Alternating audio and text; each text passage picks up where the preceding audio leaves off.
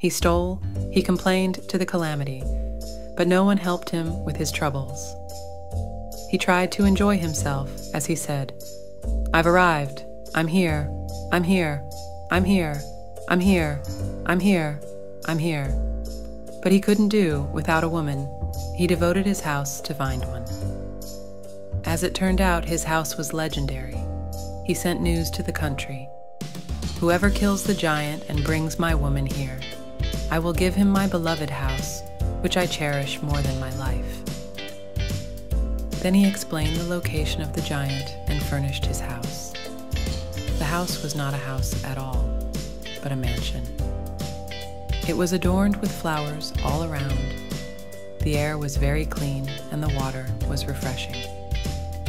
Like a throne whose roads were made of jewels and whose doors were made of emeralds, it was too beautiful to be described with tongue or written with pen. Everyone was amazed and drooled. They worked hard to reach the fairy tale land of their dreams and rejoiced that they had reached home. As the old saying goes, hand is better than hand. Don't know a dream before you see it. He who knows his job is wielding a sword.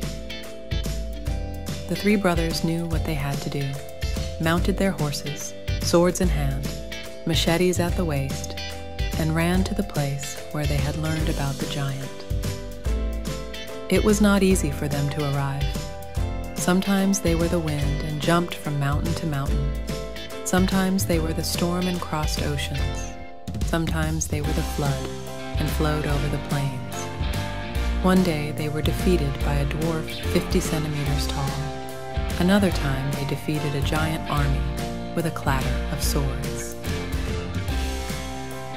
But at last they came to the cave where the giant was. They clattered their swords, clicked their heels, and gave a salute to the giant. The giant was surprised. He looked through the keyhole to see who was coming. The swords descended. The giant bent his neck, his eyes, and the giant died on the spot. They opened the door, hugged their mother's neck, and wept. Joy was in waves. Tears flowed like water. They got on their horses and rode to their father's side, saying, "There, there, ride on." At first the father was surprised, saying, "My sons," and rejoiced. While he rejoiced, the children cried. The one who fell into the water took the saz in his hand, struck the string with his plectrum, and poured out his inner pain. Then he called out to his father, "O Father, my blood, if you were a father, you wouldn't have dropped me in the water, you wouldn't have gone away."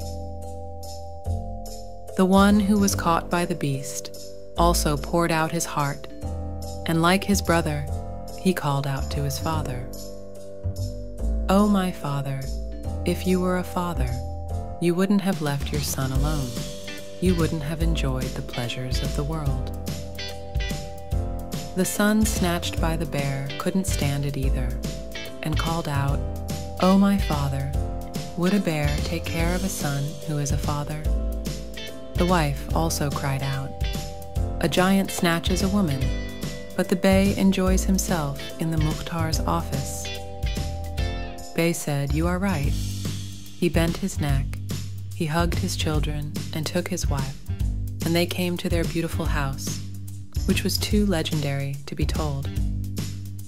3 apples fell from the sky, and out of them came 3 beautiful girls. One of them was a pomegranate or a grain of light.